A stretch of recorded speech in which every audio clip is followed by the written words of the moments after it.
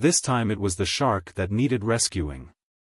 A brave Florida scuba diver freed a shark with a large hook in its mouth that had become ensnared on a fishing line to an artificial reef. Video of the daring rescue shows.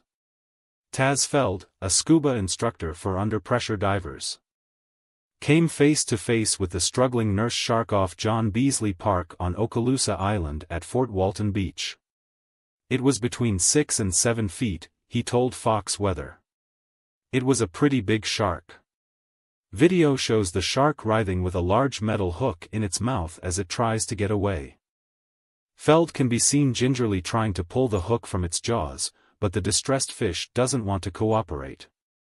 Feld then puts his hand on top of the shark's head to hold it down as he tries to cut the line with pliers, the footage shows. The shark can be seen rolling over and nudging Feld. Suddenly, with a thrash of its tail right in the camera, the freed shark darts off into the blue, with Feld's pliers in tow.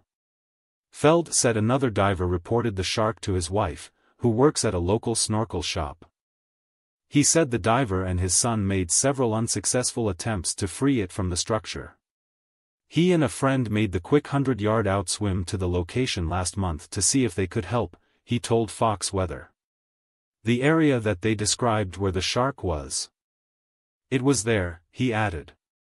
There were a lot of monofilaments strung all over the reef. The shark was right on the bottom, and you can see it can only move its head just a little. Once there, Feld was able to cut the 120-pound test line steel leader attached to the hook in the shark's mouth.